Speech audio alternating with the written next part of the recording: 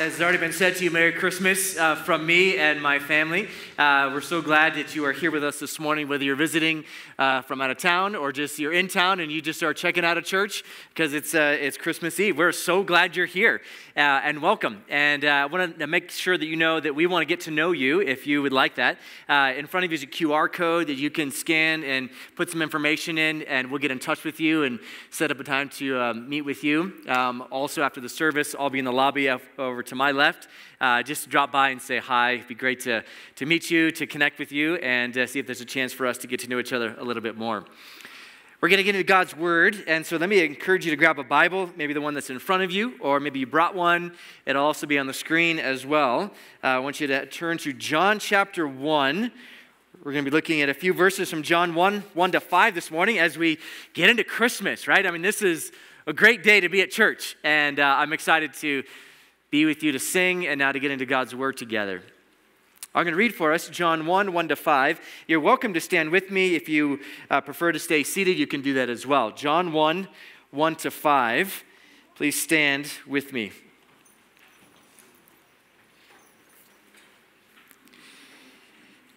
In the beginning was the Word, and the Word was with God, and the Word was God. He was in the beginning with God. All things were made through him, and without him was not anything made that was made. In him was life, and the life was the light of men. The light shines in the darkness, and the darkness has not overcome it. This is God's word for us this morning. Hallelujah is right. Amen. You may be seated.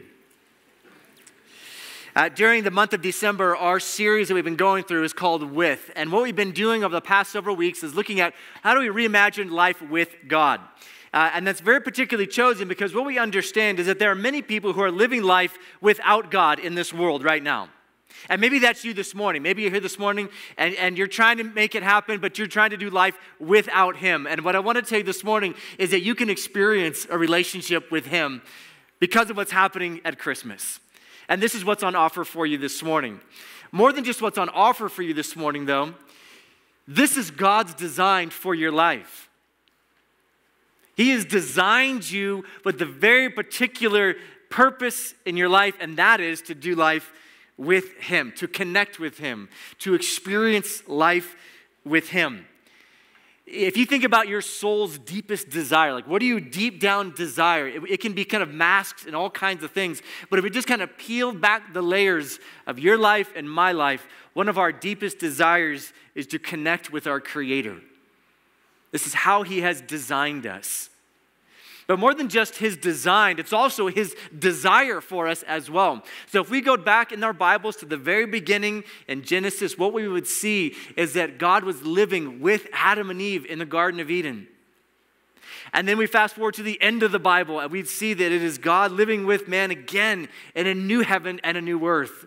And everything in between Genesis and Revelation is about God restoring that relationship with Him through Christ.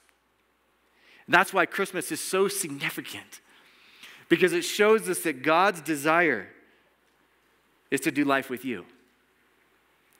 And some of you this morning may have a broken relationship with your Creator that can be fixed right now, this morning, as we behold Christ in His birth. And so what's on offer for you is the restoration of a relationship. It's for you this morning. Now, obviously, it's Christmas Eve, and like my house and probably like yours, we have a Christmas tree up, and under the Christmas tree is a bunch of gifts that are wrapped up. And tomorrow morning, we're going to tear into those gifts. I don't know what it looks like for you on Christmas morning.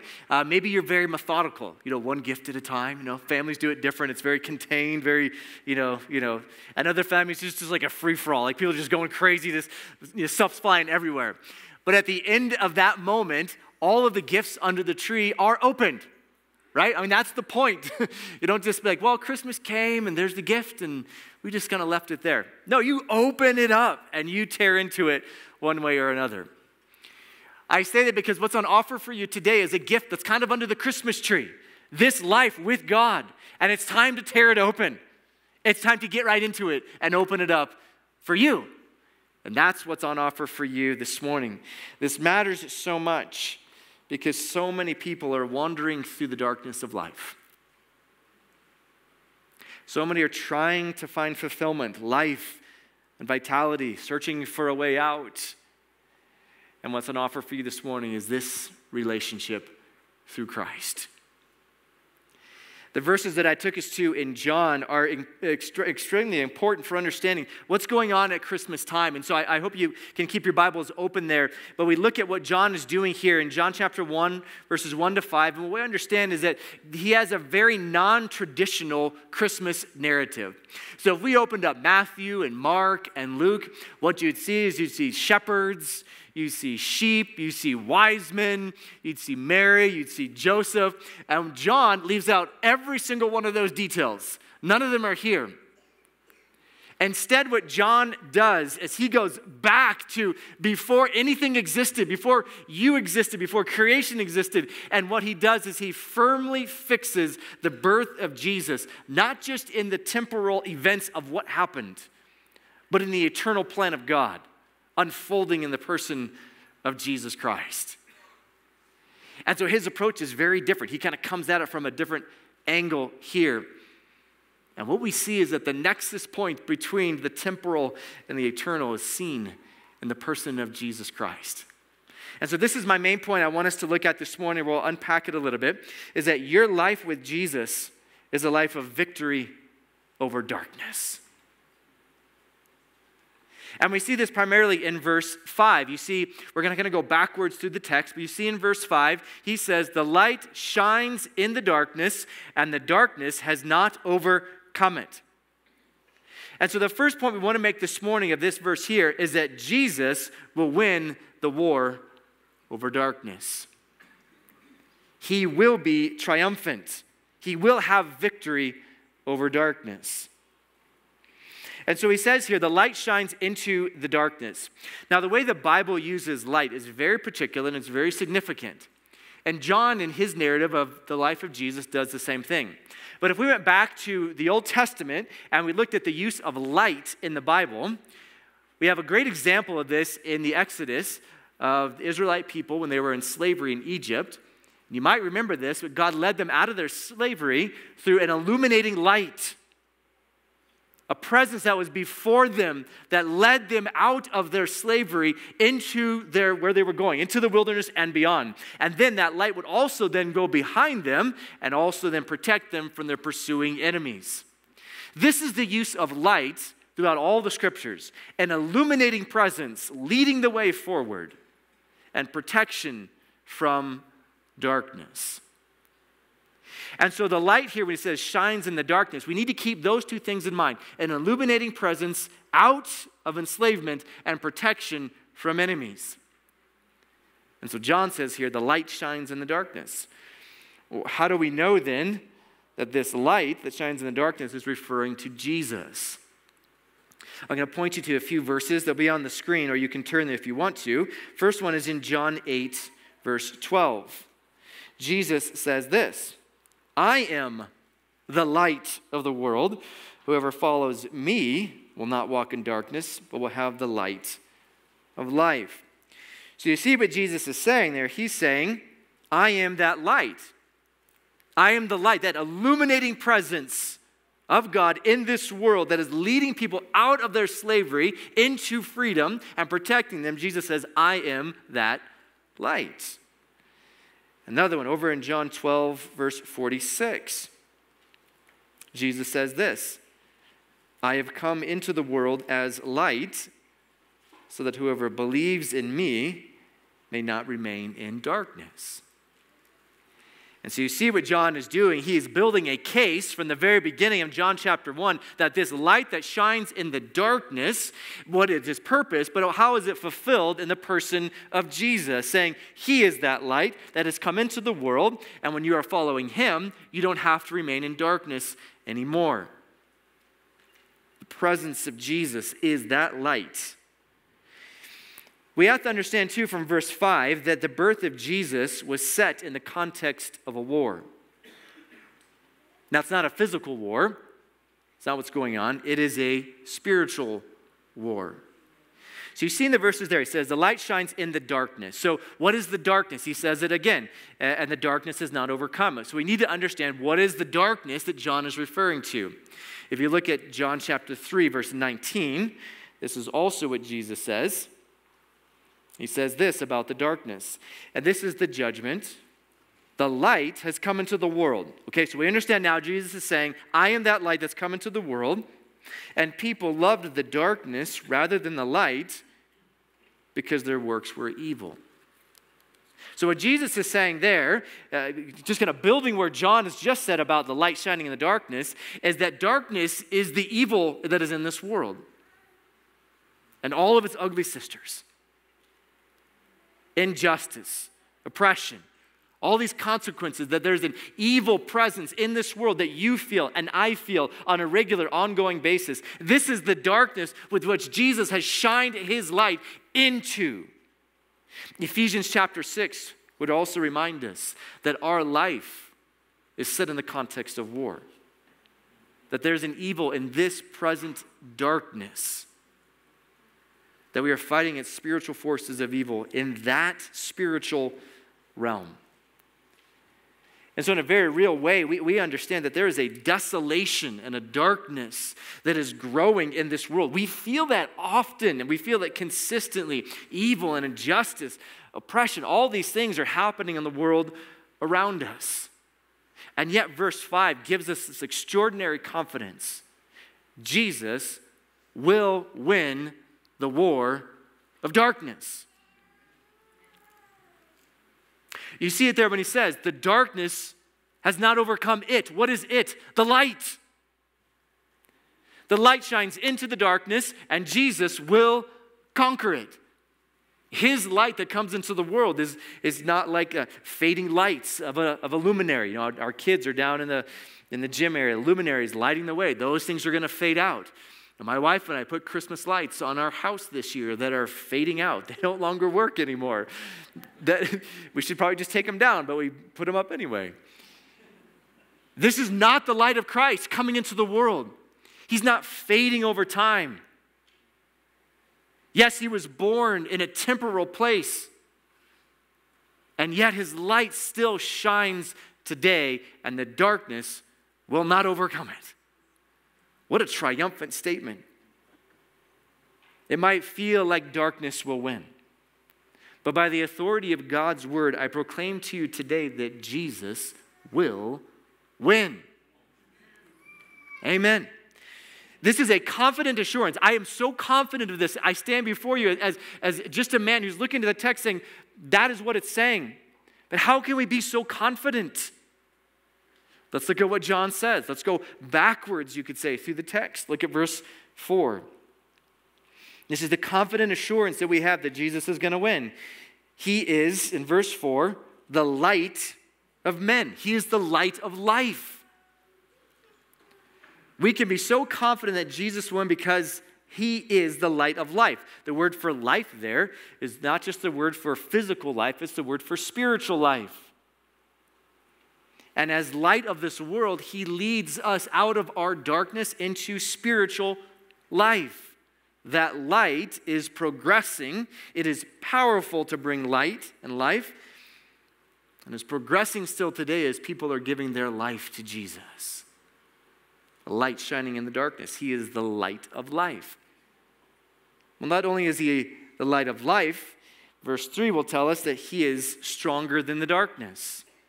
Look at verse 3. All things were made through him, and without him was not anything made that was made. It's just a reminder to us that who is this Jesus that we are worshiping this morning? He is the creator of all things. It says all things are made through him. Him is referring to Jesus, and without him was not anything made that was made. He is the creator of everything. And as the creator of everything, he is the restorer of everything. Every broken part of this world, every desolation and destruction that evil and darkness wants to take back, Jesus is going to restore. He is giving that back. We could say it this way, that the made is not greater than the maker. He is stronger than the darkness. And what we see throughout all of Jesus' life, as we see his life unfolded through the narrative of John, is that Jesus is constantly battling the darkness, all the desolation in the world. So things like disease. He's healing people left and right of diseases. The demonic, he is casting out demons of oppression that people are dealing with, and he's casting those demons out. And he's conquering death. You might remember, he rose Lazarus from the dead. But Lazarus ended up dying, but Jesus himself died on the cross and rose again to never die again, conquering death.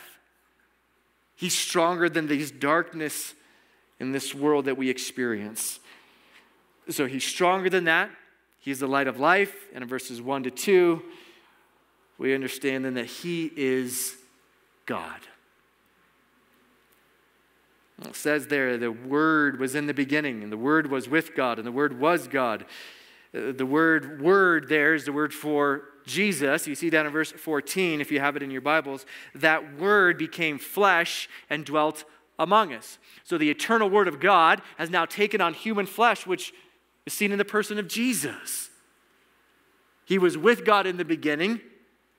He was there, he was God, not in the past tense, but as an ongoing, he is God, he is eternal. There is only one true living God, and he reigns over everything. So this is why we can have such confident assurance, because all those things, this is who he is. He's the light of life. He's stronger than darkness. He is God. And that is why we have this confident assurance that says, by the authority of God's word, Jesus will win over the darkness in this world. He shines. Well, this is all awesome stuff, isn't it? This is beautiful. Think about just Christmas. What are we doing here? Why are we celebrating the birth of this person that we say, Jesus Christ, the Savior of the world? Is so significant for your life, because what this means for you is that Jesus' victory from verse 5 is your victory. This is so important to us because your life with Jesus means that you can move from being a victim of darkness to being a victor over darkness, because Jesus will win. And so whatever is enslaving you today, the darkness in yourself, in your heart, the darkness in this world which you experience, it could be an addiction that you are experiencing in your life right now. Some of you here may be addicted to drugs, to alcohol, to pornography. Maybe some are addicted to video games. It sounds funny, but it's very true, right? Some may be addicted to stuff, to success, to all kinds of things, any kind of addiction. And what Jesus is saying here, the light shines in the darkness in your life and sets you free. Whatever is enslaving you to abuses you have suffered in your life. It could be the abuse of someone else who has damaged you mentally, emotionally, physically. And it's enslaving you. There's a darkness in your life that the light of Christ shines into and can lead you out of. Perhaps it's simply a sordid trouble of just living in a broken world that you're going through. And it feels as if darkness is creeping in your life. Friends, Jesus will be victorious over that, and therefore you can be victorious over those things. We might say, well, how is this possible? It's his victory. I didn't do anything. It's his victory. Allow me for a few minutes to talk about sports. I know some of you here probably love sports. Some of you probably hate sports. You're like, I don't like sports analogies. But I think this is helpful for us. You might remember a couple months ago that the Denver Nuggets won the championship, right? Some of you are big-time basketball fans, and you were all into it. My family was totally into it. We were glued to all single one of those games that were being played. And at the end of the day, maybe some of you bought a hat that said, NBA champions, or you bought a sweater, maybe the sweatpants, whatever it may be. It said, that was me. Like I'm with that team. You may not like basketball, but maybe you did that with the Avalanche when they won the championship. Pick in your mind your favorite sports team. And what do we say when our favorite sports teams win? We won. No, you didn't. No, you didn't. They won. They did it. I didn't do anything. I sat on my couch and just watched on the TV. That was a great game. That was amazing. I won. I go out and buy the gear and pretend as if I did it, right? We all do this constantly and consistently. This is what we do in our life. I say that as an analogy because Jesus' victory over death, you can claim my victory. His victory over darkness is your victory over darkness. When you are connected to Him, when you have that relationship with Him, you can say, I win. This is meant to pump you up and charge you up. Like, let's go, right? Like, let's go, right, on the coattails of His victory. His death, His resurrection is your new life, your victory over addiction, over abuse, over whatever sort of trouble you are going through in life. You claim it as your own. The fact that Jesus wins means that you can win. The darkness of your life can be turned out. If you're sitting here this morning and your life is full of guilt, it's full of shame, you carry that in your backpack, friends, you can leave here this morning forgiven and set free because this is why Jesus came. Perhaps this morning you are walking in fear. You're afraid. His love wipes out your fear. Perhaps this morning you are in the grip of death itself. Maybe some of you are facing death right now, or you have a loved one who's facing death. Friends, you can be released from that fear of death because Jesus came to give life. The unfolding plan of God is now revealed in Christ's birth. And that is that you can walk out of darkness into this marvelous light.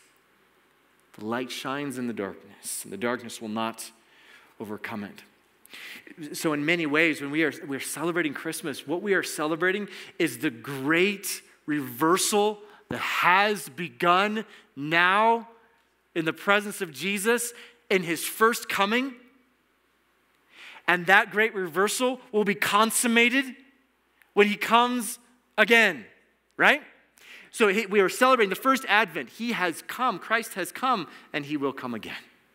So we look forward. Yes, we look backwards and we can celebrate and we can enjoy the birth of Jesus, our King, but it should also draw us forward and say, He is coming again, friends.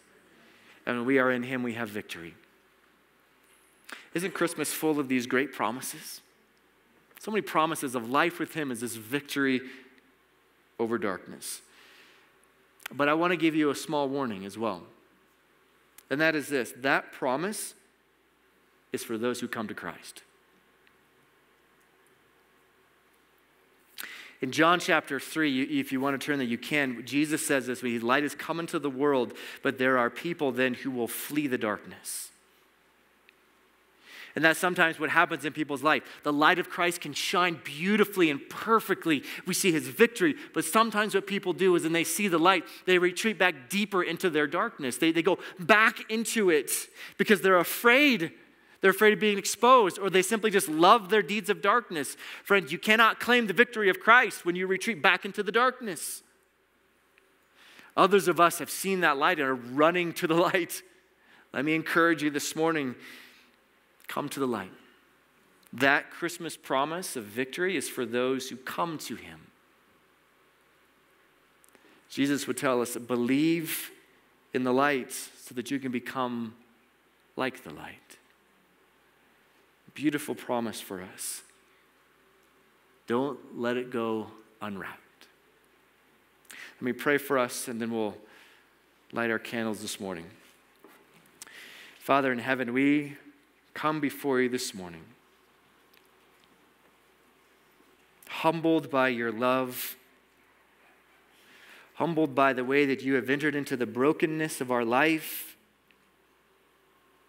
and not with condemnation, but with salvation. And so this morning we celebrate all that you have done for us, that we could have never have done for ourselves. Thank you for making it possible for us to have a relationship with you. And so this morning, God, we just come humbly worshiping you in all of your glory. In Jesus' name, amen.